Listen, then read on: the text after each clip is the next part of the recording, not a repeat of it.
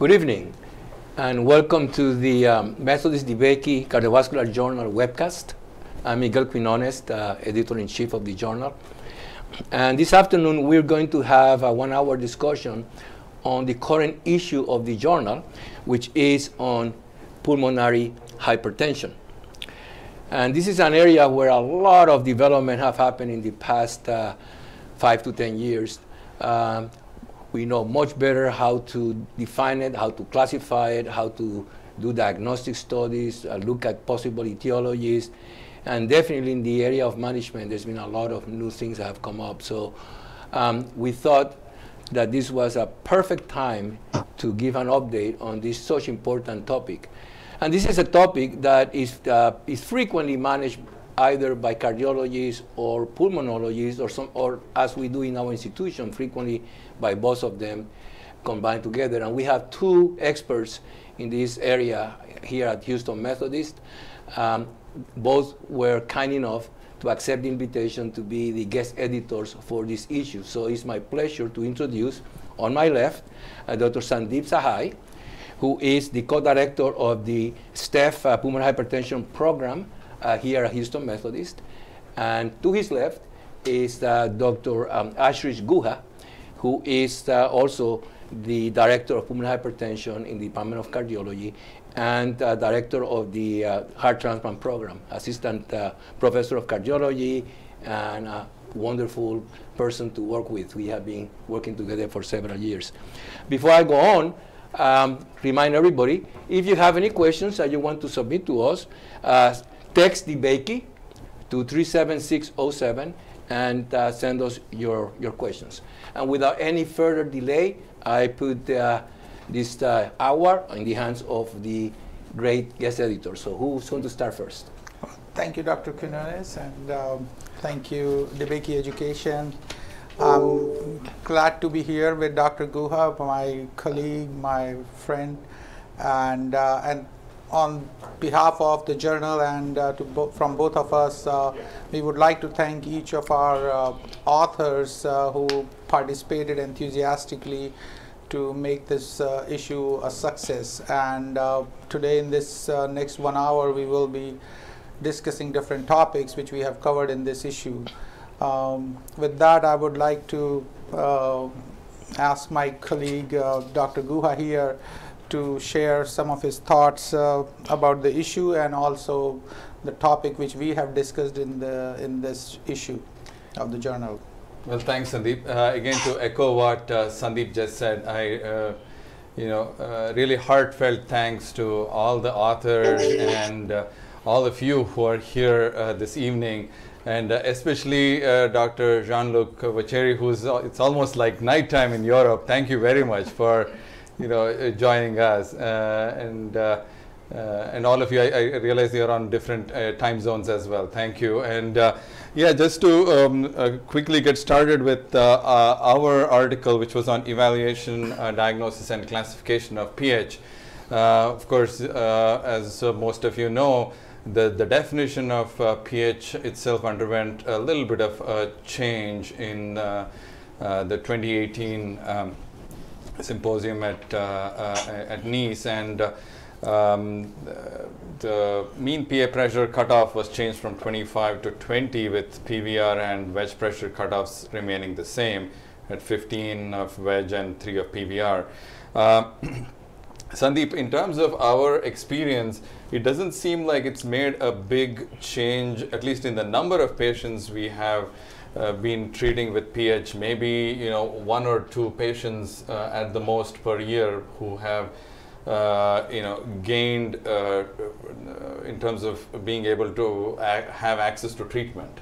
Well, thanks, Ash. I think this is a little bit evolving phase right now. We just sort of implemented, and now as clinicians and researchers are becoming more and more aware, we are seeing some new evidence, and I think it becomes more relevant in at-risk population like scleroderma, sort of like, as we know that this in 2013 there was a big single center study which clearly showed that borderline PH patient, as per the older definition, had poor outcomes and impaired activity.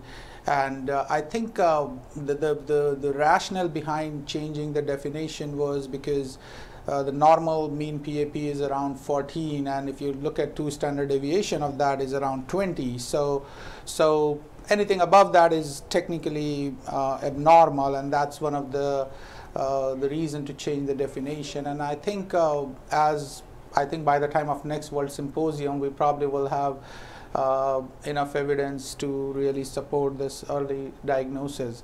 So, well, I think another highlights in our article of this issue is about the algorithm for the early referral to the expert center, which I think this is a sentiment which has been echoed in the European guidelines also, and also in the World Symposium, that if you have a suspicion for high to intermediate risk PH patient, early referral to the expert PH center. And I guess that's one of the important factors in the management of pulmonary hypertension.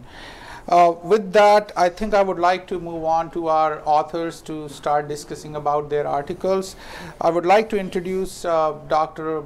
Adriano Tonili from Cleveland Clinic. He is, I have known him for a really long time, and he's a pulmonary critical care physician, and he has a research and clinical interest in pulmonary hypertension, very well known for his works in the hemodynamics.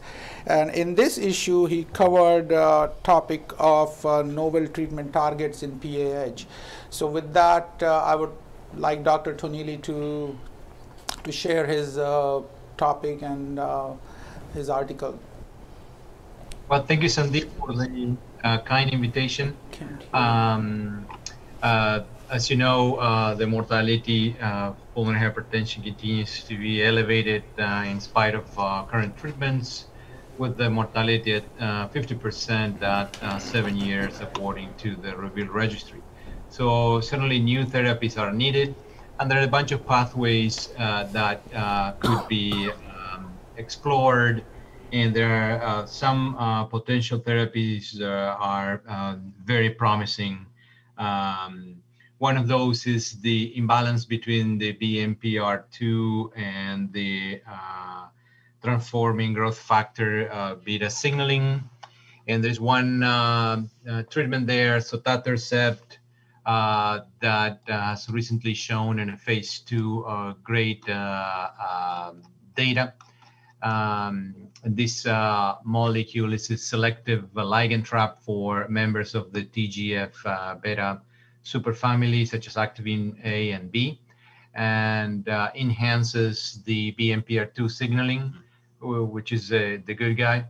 And the results of this PULSAR study in a phase 2 showed that patients with pulmonary hypertension that were randomized to the subcutaneous medication every 21 days had a decrease in the PVR when compared to placebo at 24 weeks, and also had improvements in 6-minute walk.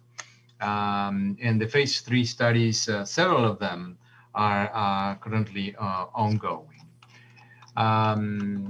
Other promising pathways include the platelet-derived growth factor signaling with inhaled imatinib and GB002, tyrosine kinase receptor inhibitors that will also decrease the endothelial, the pulmonary artery cells growth and proliferation.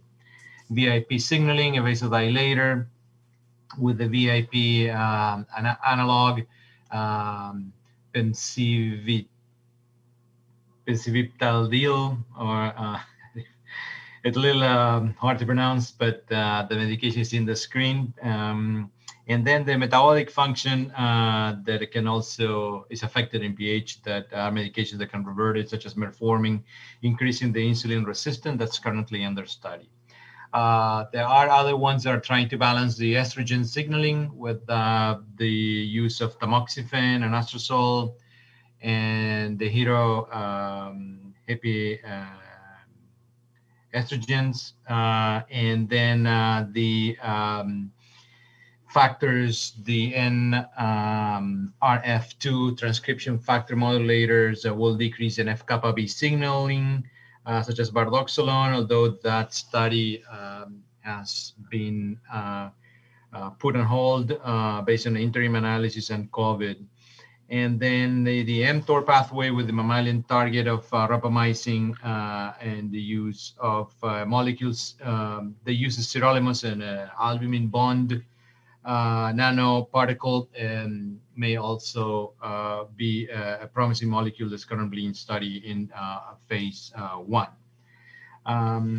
So all these, I think, are the most promising pathways, and there are other ones that are being under development or on the early phases of studying, such as the denervation of the pulmonary artery, the blockers of receptors of oral thromboxane, and the medication called samicastad, which inhibits the biosynthesis of norepinephrine.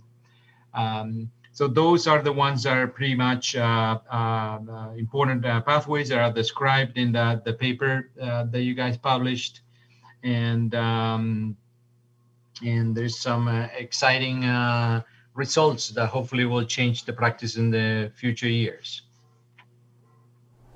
That's it, Jerome. Well, thanks, Dr. Tonelli. Thank you for that summary of your article, and I agree with you that this is an exciting time in the treatment of pulmonary hypertension, with more and more disease-modifying agents showing us some success in the trials. Well, with that, I would let Dr. Guha take over and move on to our next author. Yeah, I'd like to welcome Dr. Jean-Luc Vacheri from Erasmus University in Brussels. Dr. Vacheri, if you could give us some of the highlights of your article, and sure. Also let us know about how where do we go from here with the Group 2 PH? Yeah, thank you very much, all of you, for this invitation and for inviting me and my colleague Francesca Macera to write an article in the journal. Well, we're just talking about the most common cause of pulmonary hypertension, that is Group 2 pulmonary hypertension due to left heart disease, which is actually not really a disease, but a condition that is defined by an increase in pressure. Not all patients with heart diseases do develop pulmonary hypertension, and not all of them do really have significant pulmonary vascular disease. So we're talking here about a very small subset of cases, a very small subset of patients. One of the difficulties we have sometimes is to make the distinction between pulmonary hypertension, especially in heart failure with reduced ejection fraction, as opposed to idiopathic PH. But we have hints now, and we have scoring systems that helps us really teasing out what is the difference between a patient who really has Group 2 as opposed to a patient who has idiopathic PH with a huge cardiovascular burden in terms of comorbidities. Now, I guess that the main lesson we need to learn from the past is that we do not have specific therapies for post-capillary pulmonary hypertension, even with a pre-capillary component. So the first step we will have to make is to really focus on the heart first. So we first need to fix whatever's wrong with the left heart, treat heart failure with reduced ejection fraction. HFpEF, we know there's not much we can do, but at least control atrial fibrillation, treat obesity, control risk factors, common risk factors for cardiovascular disease, arteriosclerosis. And of course, in patients with valvular heart disease, we should fix whatever can be fixed. And that may include TAV or other percutaneous intervention. Now, when we're left with those patients, we really have a significant pre-capillary component and what we call a right ventricular phenotype. Unfortunately, we've tried to use PH treatments, or at least PH-approved therapies, and all of the studies that were performed so far were unsuccessful, meaning that either the endpoint was not maybe the most appropriate, but the studies didn't reach their primary endpoint, and in some cases we had safety signals that led to interruption of some of these trials. So at this stage, we have no specific therapies. That said, And of course, we don't recommend using such therapies in patients with any cause of left heart disease-induced pulmonary hypertension. That said, there are common pathways between IPH and group 2 pulmonary hypertension, especially in pulmonary hypertension due to HFrEF. We have new targets coming that might be of a great interest, and we will probably see in the future a couple of trials surely moving away from the traditional 3 pathways we use in pulmonary arterial hypertension, exploring new avenues. And Dr. Tonelli talked about sotatercept. We will probably have a trial soon with sotatercept in group 2 pulmonary hypertension in patients with significant pulmonary vascular resistance. We need to focus on the right population, find the right endpoint, and we hope that in the future we may have some specific therapies for that small subset of cases who do really have pulmonary vascular disease. So that's in a nutshell the content of the article, and I couldn't stop before thanking my colleague and friend Dr. Francesca Macera, who's a fellow we have in Brussels on secondment from the Milan Ninguarda University Hospital, who really was instrumental and helped me to write this article in the journal. Very much, and hopefully some of these developments in PAH will translate into better therapies for group 2 PH as well, and hopefully with this data coming out with empagliflozin in HFpEF might translate into some benefits for our patients with group 2 PH as well. Yeah, that's what we hope. I mean, probably these might modify the course of the disease and perhaps at least decrease the number of patients who will evolve towards real pulmonary vascular disorders and this famous precapillary component that we're still struggling to define properly. May I ask a question? Yeah.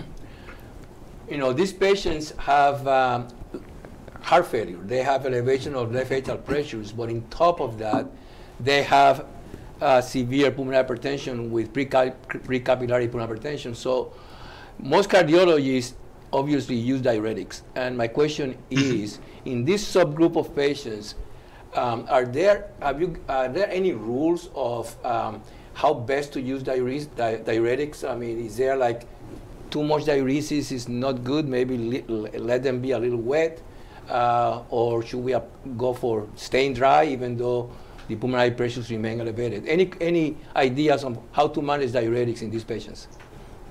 Thank you, Dr. Quiñones. This is a very, very important question. I think we should manage diuretics the same way we would manage diuretics in heart failure. Most of the patients will have a passive component that the increase in left atrial pressure will immediately translate to the pulmonary pressure. So if you decrease left atrial pressure, pulmonary pressures will go down, and data from cardiomems that are really suggesting this. In fact, this is what is done.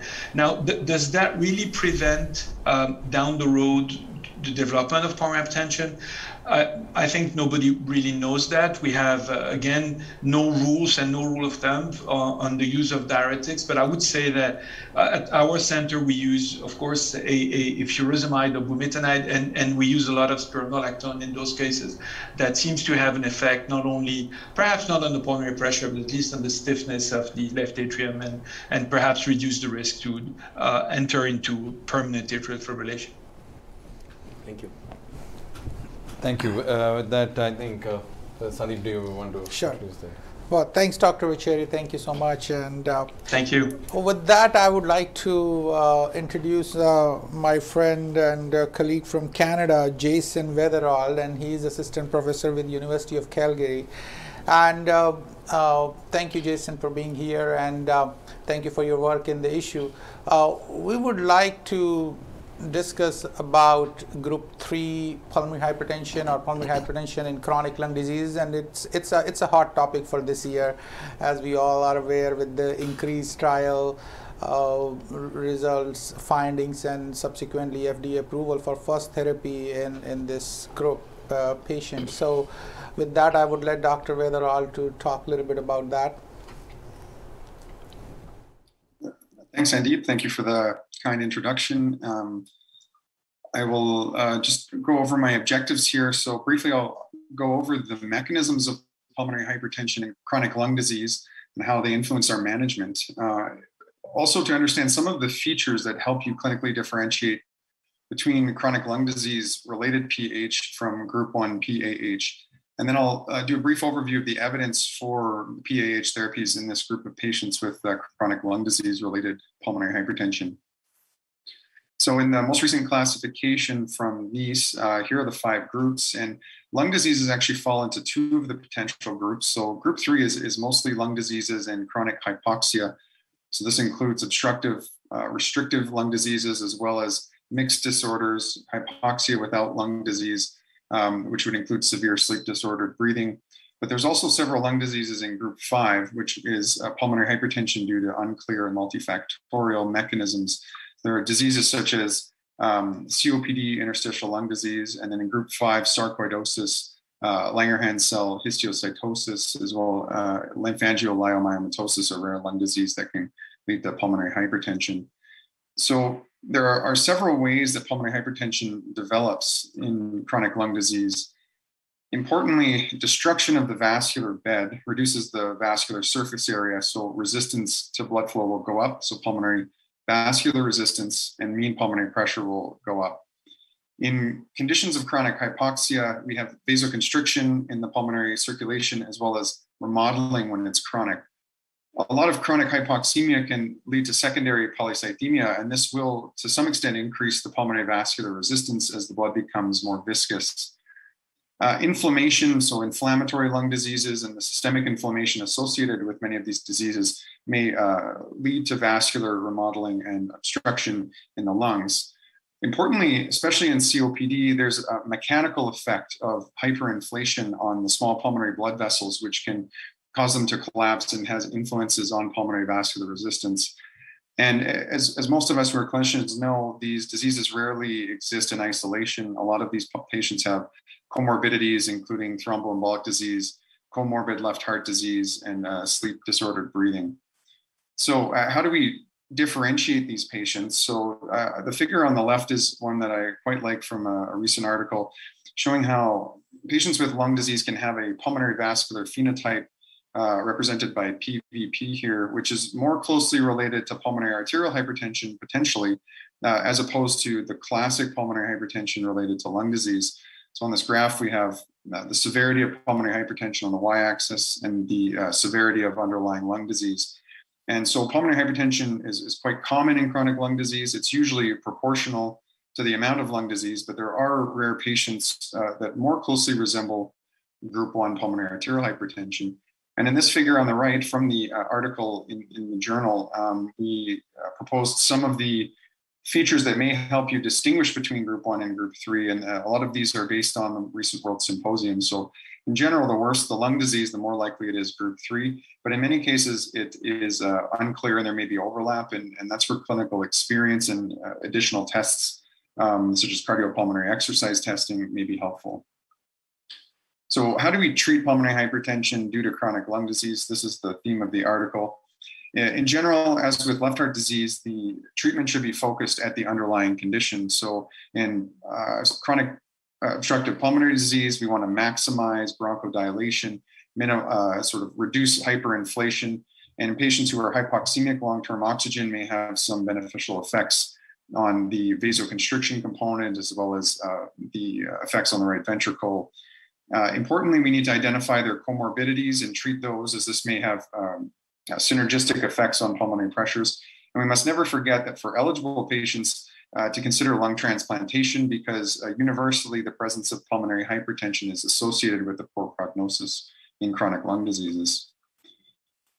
When using pulmonary arterial hypertension therapies, we have to exercise some caution. The lungs have evolved a very adaptive mechanism called hypoxic vasoconstriction, where poorly ventilated and hypoxic lung units will have vasoconstriction, and pulmonary vasodilators interfere with this mechanism and can lead to worsening hypoxemia. So there have been studies, there have been several trials that we outline in the article, mostly small trials that have looked at PAH therapies in a variety of lung diseases. Unfortunately, as is the story in the left heart disease world, most of these studies are negative. In COPD, we've evaluated phosphodiesterase inhibitors as well as endothelin receptor antagonists with conflicting results, most of the studies showing no improvements in meaningful outcomes. Importantly, in pulmonary fibrosis, in idiopathic pulmonary fibrosis, there's actually been studies showing evidence of harm with endothelin receptor antagonists. But more recently, as Sandeep just alluded to, the INCREASE trial that used inhaled treprostinil showed some potential benefit in interstitial lung diseases. Sarcoidosis is a rare disease. There has been one RCT that looked at bosentan, which showed some improvements on hemodynamics, but there was really no effect on clinical outcomes.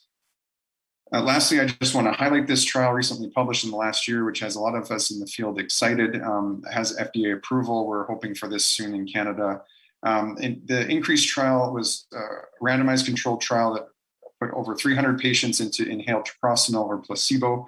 And there was significant improvements in the 6-minute walking distance, which is usually the primary endpoint in trials of new therapies. And this really seemed to be beneficial in the patients who had high pulmonary vascular resistance. Because it's an inhaled medication, it seems to avoid those problems with worsening hypoxemia, as the drug's really only delivered to lung units with adequate ventilation.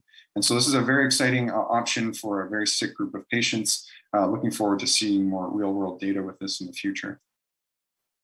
Happy to take any questions. Here's some photos of where I live. Thank you for involving me in this. Well, that was excellent, Jason, and well, those are nice views. Well,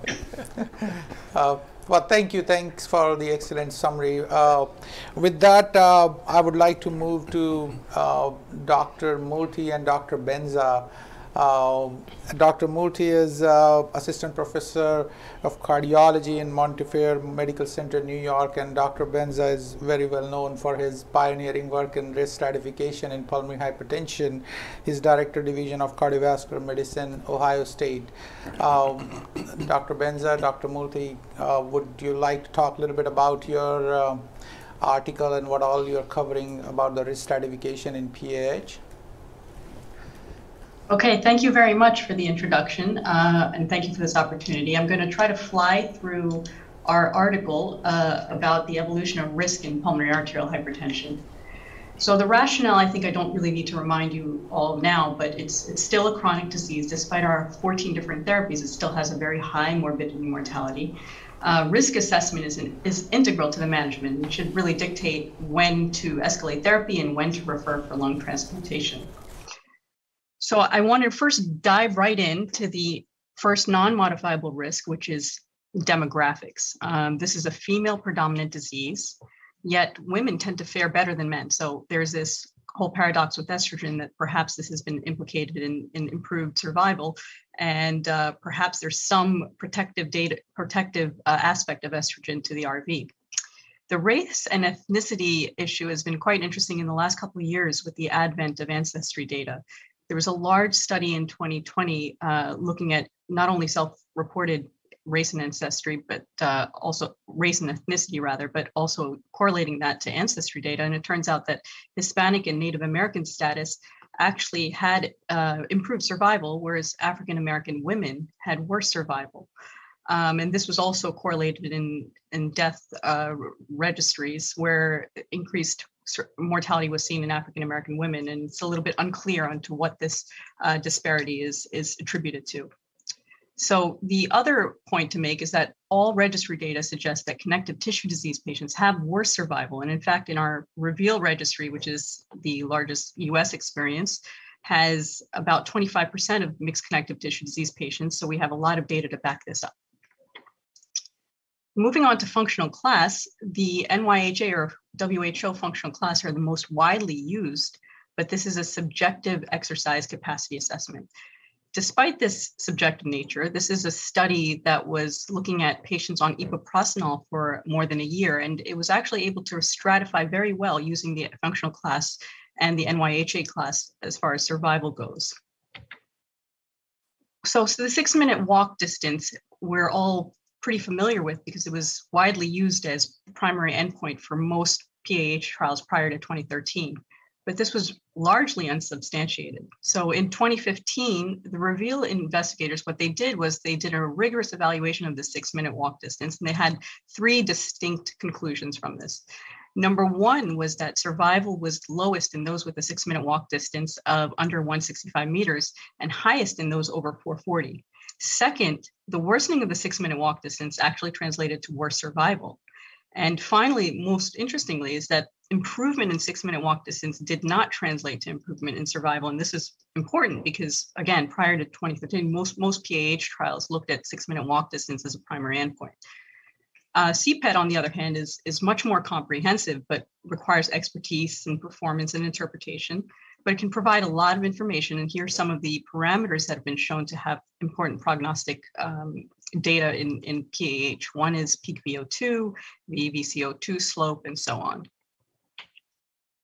Coming to imaging, echocardiography is the most widely used and cheapest to perform, but importantly, not one parameter shines above the others in giving a global view of the RV function. So probably more of a composite view, looking at things like RA pressure estimation by IVC, RA size, TAPC, which is the tricuspid annular plane of systolic excursion, the fractional area change, as well as the TI index, which is a marker of myocardial performance. So all of these put together can give you a global view.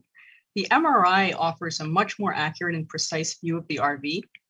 Through 4D imaging especially, there's a much more superior analysis of pulmonary circulation, mass and volume quantification. And in fact, the REPAIR trial in 2020 showed an improvement in RV stroke volume by MRI. And this was really the first large-scale therapy trial incorporating MRI-based endpoints. Hemodynamics, going back to 1981, which was the first registry that we have available of 187 patients, there were certain parameters that emerged as having strong prognostic data. One was elevated RA pressure. The second was decreased cardiac index. And lastly was mean PA pressure. And all of these pointed to higher mortality. Now, in the 2010 REVEAL registry, the strongest hemodynamic variable was actually PVR over 32, as well as mean RA pressure. In 2015, the ESC-ERS guidelines were published, and this is based on expert consensus, and RA pressure, cardiac index, and venous oxygen saturation were included as important prognostic signs. Of note, mean PA has never been shown to be a strong prognostic indicator since that first 1981 study. The last thing I want to touch on is DLCO and some genetic and lab data. The REVEAL registry found that DLCO under 32% was the highest risk category. And in fact, about 70% of PAH patients have a DLCO of less than 80%. So this is kind of in line with that and has been shown to be a very important prognostic point in the PFTs. Laboratory analysis, BNP and NT-proBNP have been long-standing surrogates of cardiac function. So there's an obvious predictive role in RV failure here. ST2 has also been associated with higher PA pressures, higher pulmonary vascular resistance, as well as lower 6-minute walk distance. I just want to touch quickly on the genome-wide association studies because I think there's been a lot of buzz about this lately. And the largest study looked at over 2,000 patients with PAH. And of all the genes found in this, all these pathological variants found, the HLA-DPB1 was specifically very interesting because there is variants that caused a worse survival. So the TT genotype had a median survival of 7 years versus the CC genotype median survival of 13.5 years. So it's very interesting that in addition to everything else we know, this may play a role in prognostication going forward. So just some final thoughts to close this out. Thinking about the NIH registry in 1981, this was really the landmark data that provided the groundwork for a lot of worldwide registries therefore coming forward. So the COMPARE registry was out of Germany, the SPAR is out of Sweden, and obviously the French PH network in France. All of these kind of lended to the ESC-ERS guidelines, which is a very simple, everybody's kind of seen this traffic-like pattern and very easy to follow, simple, uniform approach to looking at pulmonary hypertension. But there's a couple things to mention with this, the ESC consensus-based document. One is that the PAH groups were generally limited to idiopathic or heritable or drug-induced PAH. And also just a note that all of these values have a fixed value placed on them, meaning that basically this implies that all parameters hold equal importance. And this may or may not be true. And also, as we've evolved, we've learned that there's a lot of non-modifiable variables that play a role into prognostication, such as male and mixed connective tissue disease. So that's really where the REVEAL 2.0 registry tried to overcome some of these limitations by combining both modifiable and non-modifiable risks. And this registry was built on prevalent and incidence cases and allows us to kind of treat risk as a moving target. The REVEAL 2.0 uses about 13 different variables and also breaks down patients into low, medium, and high risk, intermediate and high risk categories. And it certainly provides greater discrimination than the ESC ERS-based guidelines, but it does have a lot more parameters involved, and some of them are invasive parameters. So the REVEAL Lite 2 risk calculator can be successfully used to approximate risk. And all of these are 6 variables, all non-invasive, something that you can easily get during every clinic visit. The push towards simplification is important so that we increase utilization, but it's really important to keep in mind that on an individual patient level, multiple parameters are probably most beneficial. And overall, I think whichever risk score we use, the goal in any of our clinical practices is to get that low risk status. And while this may not be possible, that's the kind of impetus to refer to expert centers versus expedite timely lung transplant evaluations. And that's where I'm going to end. I just want to thank everybody for this opportunity, especially Dr. Benza for allowing me to collaborate with him on this really important topic, and of course the DEBAKEY cardiovascular program. Very good. Well, thanks, Dr. Murthy. That was very detail-oriented. Thank you so much. With that, is Dr. Benza there? I'm here. Oh, okay. I couldn't see you. So, Dr. Benza and Dr. Murthy, well, thank you for this wonderful topic and article. I just have a quick question for you. What do you envision from here in the risk stratification in PAH? What further refinements you would like to see? Like one of the sort of, I think, criticism of the risk scores, we generally talk about that they lack the imaging parameters, or the echo, importance to echo is not that much.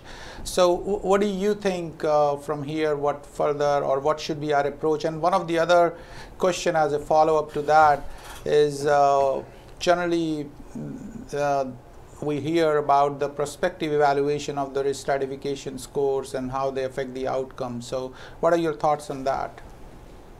Well, they're all great questions, and I wanted to thank my very talented co-author, because I think she did an amazing job with that presentation and really picked up all the salient points, the most important of which is that risk stratification should be used when we're evaluating our patients, and that physicians shouldn't only use clinical gestalt. It's like a very powerful hammer in your tool belt that should be used in conjunction with your best feelings about how a patient should be treated. But I bet you mentioned some of the shortcomings, and none of these risk calculators were ever meant to be set in stone. They're always an evolution and process, and I do believe that imaging is a very important part of risk stratification. And typically I will use the risk calculator plus an imaging modality together when I evaluate full risk. So I do think that is an important component that needs to be added to some of these future versions of these calculators, and that there is work being done in this. And as Dr. Murthy said, personalized approach to medicine, very important too. And the information coming on genomics and other biomarkers that really tell us more about this disease from a very early state are also going to be important components, I think, to add into these risk stratification systems. So I think a lot of evolution is going on with these. You need to stay tuned for these. But I think the bottom line here is that you should be using risk stratification tools when you make decisions about patients, and keep your eyes on the literature, because they will be evolving. Thank you, Dr. Benza. Thank you, Dr. Murthy. With that, I'll let Dr. Guha take over from here. Yeah, it's a pleasure to introduce Dr. Valeria Duarte, who is one of our dearest colleagues in the adult congenital heart program, and she's going to talk about evaluation of and management of PH with patients with adult congenital heart disease. Valeria, I can see your slides. I think you're muted. All right, can you hear me now? Yes. Hello? Yes, yes, we can hear you. Okay, and you can see my slides, right? Yes. Yes. Fantastic. Okay, thank you, Dr. Guha and Dr. Quiñones and Dr. Sahay for this opportunity. I would like to acknowledge my brilliant co-author, Hassan Arshad, who is one of the talented cardiovascular fellows here at the Houston Methodist. I'm going to quickly walk you through the article that you will see in this issue. As you all know, pulmonary arterial hypertension is a common complication in patients with congenital heart disease. Populations-based studies have reported that between 6 to 28% of adults with congenital heart disease are diagnosed with pulmonary hypertension, so it's a frequent problem. It does aggravate the natural course of the underlying defect and complicates the management. Pulmonary PAH has a multifactorial etiology in these patients as well. It depends on the size and the nature of the cardiac defect, and also it depends on genetic and environmental factors. The most frequent cause of pulmonary hypertension in adult congenital heart disease are unrepaired defects, in which there is an unrestricted flow from the left circulation to the right in general. So this leads to pressure and volume overload of the pulmonary circulation, which leads to changes in the medium and small arteries of the pulmonary vasculature, related to vasoconstriction, endothelial proliferation, obstructive remodeling, inflammation, and also thrombosis. This ultimately leads to an increase in pulmonary artery pressures. When the pulmonary artery pressures reach suprasystemic values, this can lead to a shunt reversal. So we then have a patient with a right to left shunt, which consequently leads to cyanosis, and this is known as the Eisenmenger syndrome. The clinical implications of pulmonary hypertension in the congenital heart disease populations are broad, but most importantly, PH increases the all-cause mortality by twofold in these patients, and it also increases morbidity with heart failure and arrhythmias by threefold compared to patients with congenital heart disease without pulmonary arterial hypertension. And that's why it's so important to perform appropriate surveillance for pulmonary hypertension. It also increases resource utilization and admissions to intensive care units of these patients. So how do we classify these patients? It's complex because, as you know, this is a very heterogeneous population. But broadly, this is the clinical classification of PAH in congenital heart disease that was originally presented in the 5th World Symposium, and it has remained unchanged since. You can see we have 4 clinical and phenotypical groups. In the first one, in one end of the spectrum is Eisenmenger syndrome. These are usually patients with large intracardiac and extracardiac defects that initially have systemic to pulmonary shunts, and then over time, with progressive elevation of the PVR, reverse to pulmonary to systemic or bidirectional shunting. This is a syndrome. The patients present with cyanosis, secondary erythrocytosis, and usually they have also multi-organ involvement. In the second group, we have patients with pulmonary arterial hypertension that is associated with systemic to pulmonary shunt. So these are usually these are defects that can be corrected if the PVR is not very high. And briefly, the current guidelines recommend that we close this defect when the QPQS is hemodynamically significant, meaning equal or greater than 1.5 to 1, with symptoms and ventricular dilation, as long as the pulmonary pressure, the systolic pulmonary pressure is less than 50% of the systolic systemic pressure, and the PVR is less than 1/3 of the SVR. Those are the criteria for closure in the by the ACC/AHA guidelines for the management of congenital heart disease. We should know that that patients who have severe pulmonary hypertension have a clear contraindication for closure. There are patients that are in a gray zone. They need to be evaluated by specialists and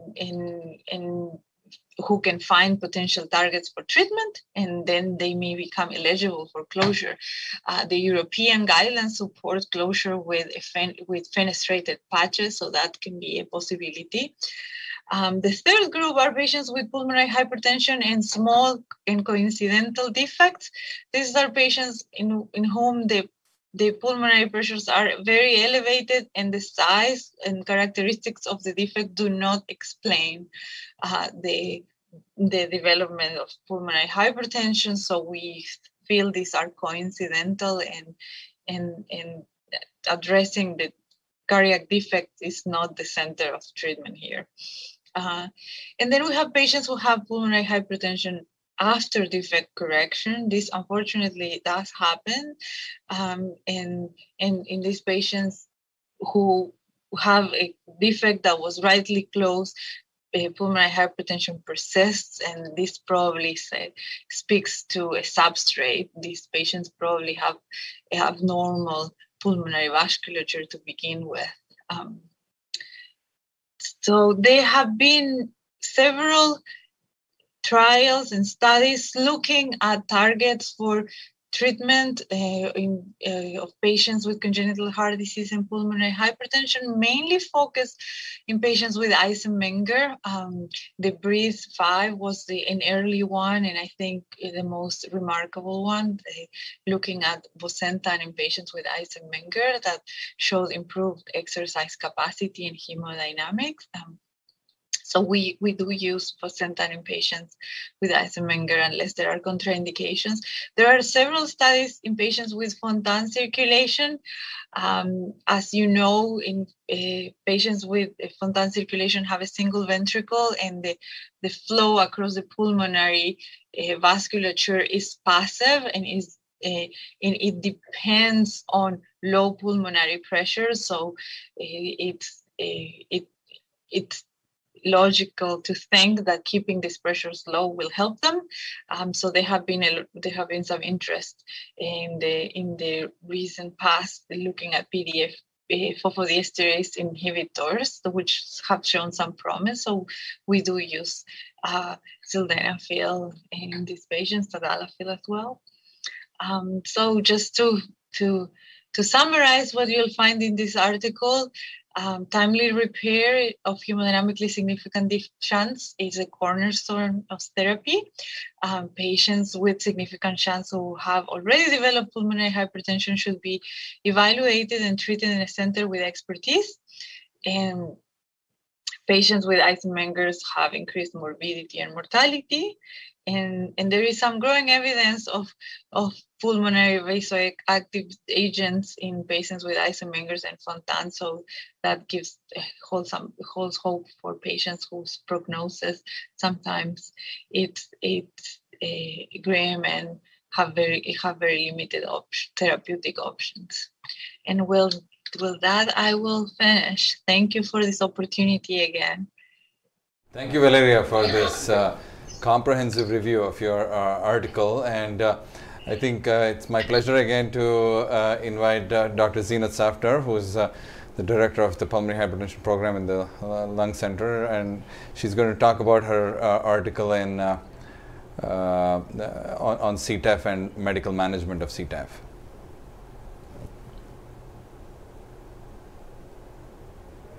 Zeenat, you're muted. Can you hear me now? Yeah. Yes. And can you see my slides? Yeah. Perfect. All right. So I'm going to give a hold on a second. Can you see the second slide? No.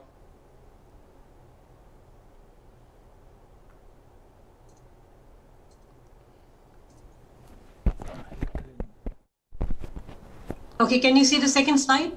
No. No. No, okay, sorry. How about now? Yes.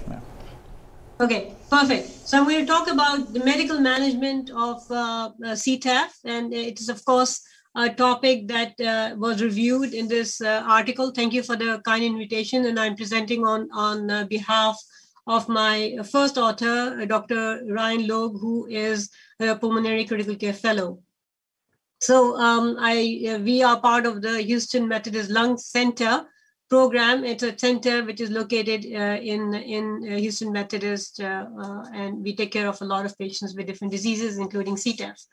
So the incidence of CTEPH in these patients is unknown, the exact incidence, but it's thought to be between 3 to 30 patients per million based on the registry data.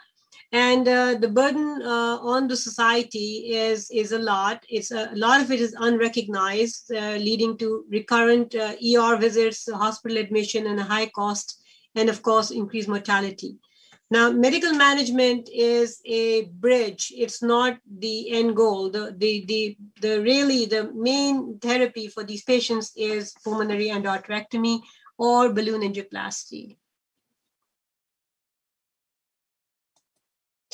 So I'm just giving I think Dr. Ramchandani is going to go over all these images. So I'm not going to belabor the point, but suffice to say that VQ scan is the cornerstone for recognizing it, and pulmonary angiogram is required to see. And the main surgery is the pulmonary endarterectomy, which has to be done.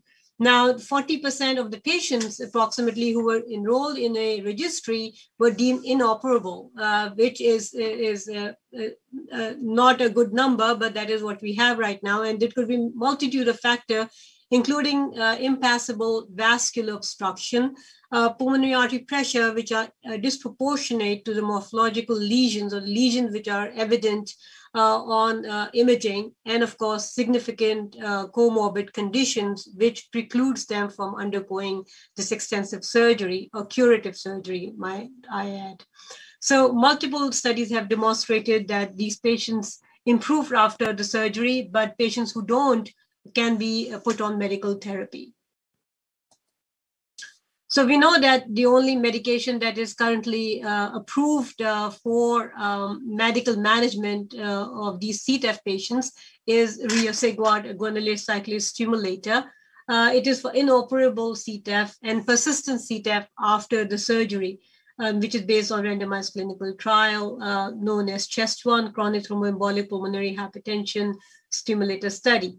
Now, we also use these PH medications for CTEPH patients as a pre-surgical medical management, but why do we use it? Does it really have an impact on the long-term outcome of these patients? That is not known.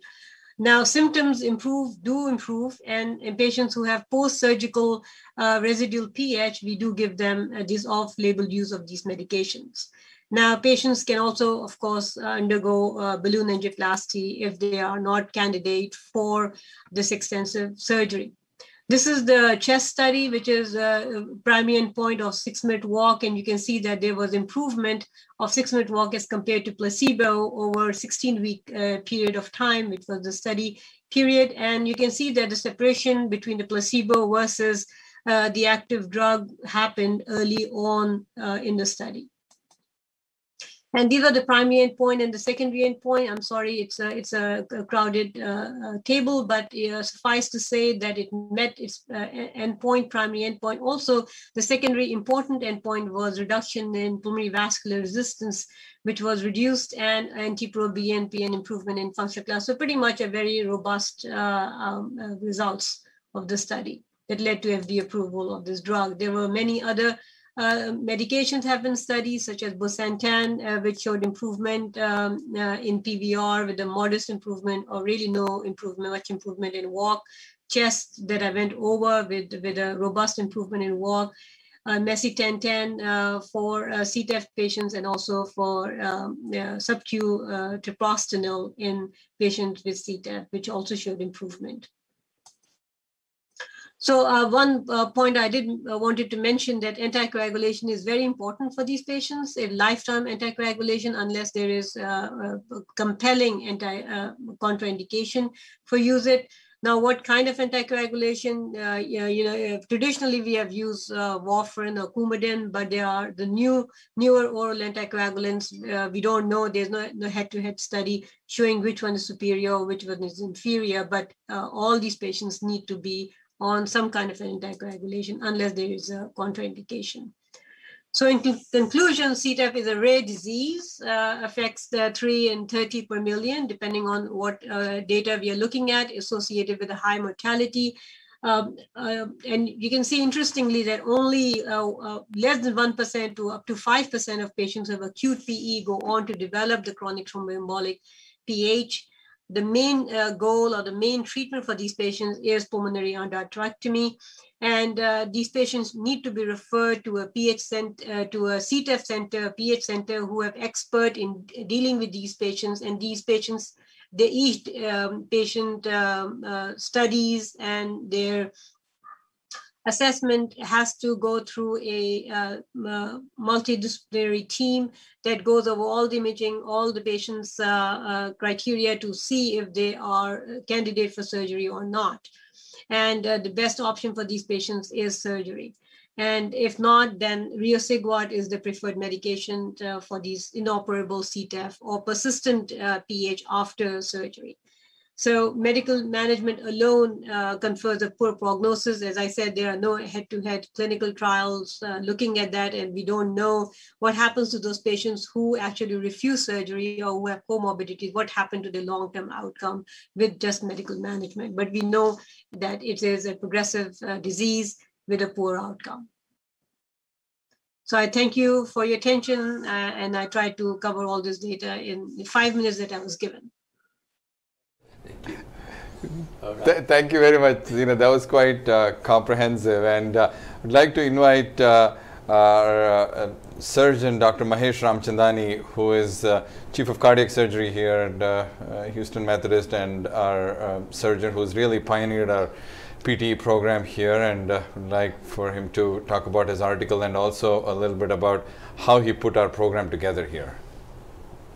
Yeah, thanks a lot, Ash, and it's great to see all of you on the screen. I think Zoom's a wonderful thing. I guess the only thing about it is that we don't actually meet in person, so there are pros and cons.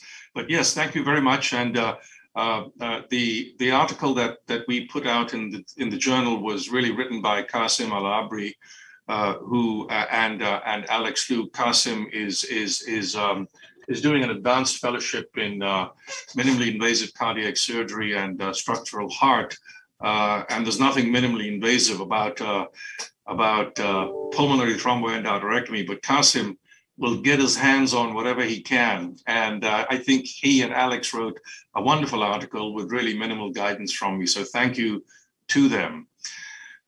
Just a little bit about the incidence of CTEPH and how underdiagnosed it is. I mean, the estimates vary from, as Zenith pointed out, from 1% to about 5%. And there have been some studies, actually, one very good longitudinal study from China that was published just a couple of years ago, and you'll find the reference in the article that we wrote, where they followed patients longitudinally for about 5 years with echo and clinical assessment, which included VQ scan, and showed, in fact, that if you keep a close eye on these patients after they've presented with pulmonary embolism, up to 15% of them at 5 years will end up with CTEPH. So a grossly underdiagnosed problem. A word about patient selection. Really, as Zenith pointed out, comorbid conditions can be a contraindication, but basically the contraindications for CTEPH or pulmonary thromboendarterectomy are not dissimilar to the contraindications for cardiac surgery in general. So multi-organ dysfunction, for example, bad kidneys, bad head, bad liver, whatever it may be, and you make your general assessment.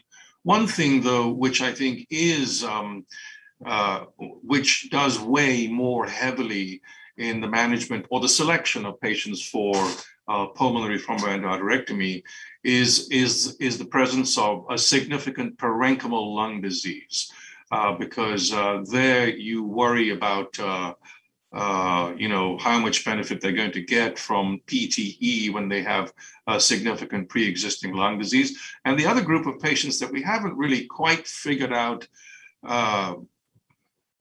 completely is in patients with RV dysfunction. Now, they all have some measure of right ventricular dysfunction, and one of the earlier speakers talked a little bit about, I think it was Sandhya who talked about the use of echo and the various parameters that we use. But I think it's fair to say that it's still something that there's a sufficient gray zone involved. Finally, just a word about the multidisciplinary approach that we take to this. We have, as many centers that do this, set up a clinic where patients are seen by two or three of us, so that we can, in one visit, make an assessment and come to some sort of reasonable conclusion. We also have monthly meetings where we discuss the list of patients that are currently being considered for PTE. Now, a word about the surgery itself. It's an operation which involves a median sternotomy, and the patient's placed on cardiopulmonary bypass, and involves brief periods of circulatory arrest. It's not difficult. One just has to be careful. I guess one could say that about any kind of cardiac surgery. And and I can show you. There is a link attached to the article that we wrote, which is only available in the electronic version of the journal. I'll share my screen here and see if I can do this.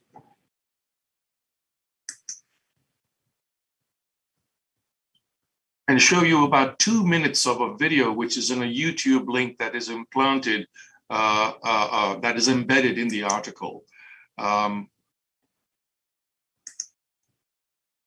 Can you see my screen? Yes. Yeah. Very good. So the patient is lying on the table with the head to the left and the feet to the right, and an aortic cross clamp is applied and cardioplegic arrest is achieved. And then we separate the aorta, which is there, from the superior vena cava, which is at the bottom of the screen, so that the right main pulmonary artery is now running up and down over here.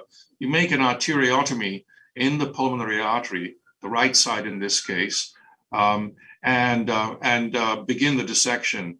I think the most important part of the dissection is the beginning, because establishing the correct plane is really important. And you want to get in the plane between the chronic thrombus material and the true intima, because if you get into a subintimal plane, there is a significant risk that you'll go too deep, and then you'll be left with a very friable adventitia around the pulmonary artery, which is liable to perforate and bleed into the lung parenchyma. You can probably see that the dissection is proceeding really with a combination of traction using special forceps and a suction device, and you really have to be quite patient. And for the initial part of the dissection, where we're dissecting the main pulmonary artery and the upper lobe on the right side, and part of the intermedius, one doesn't need to use circ arrest. But as you get down into the lower lobes and you're looking here down into the right lower lobe, you can probably appreciate the segmental branches that are being teased out. This is being done under circulatory arrest, and the patient's body temperature has been cooled down to 20 degrees centigrade, and you see how it provides a bloodless field, which allows one to remove the thrombus material. Now, once you've done that, the main risks of doing this are of going too deep. And of course, you don't want to be looking at lung tissue from here, because that means that when you reperfuse, you will end up with pulmonary hemorrhage, which can be a disastrous complication to deal with. So then you close up the right PA, and you turn your attention to the left side.